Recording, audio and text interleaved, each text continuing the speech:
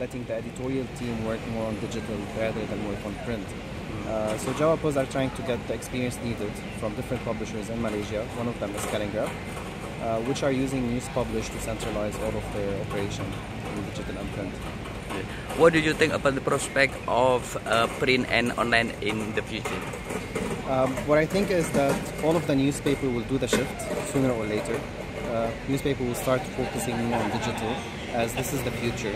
The revenues that they will get from digital will not be only focused on advertising. They will start getting revenues from their audience, and print will be as a supplement to the digital platform. It's going to be more of an investigative reporting, more about statistics, and all of that.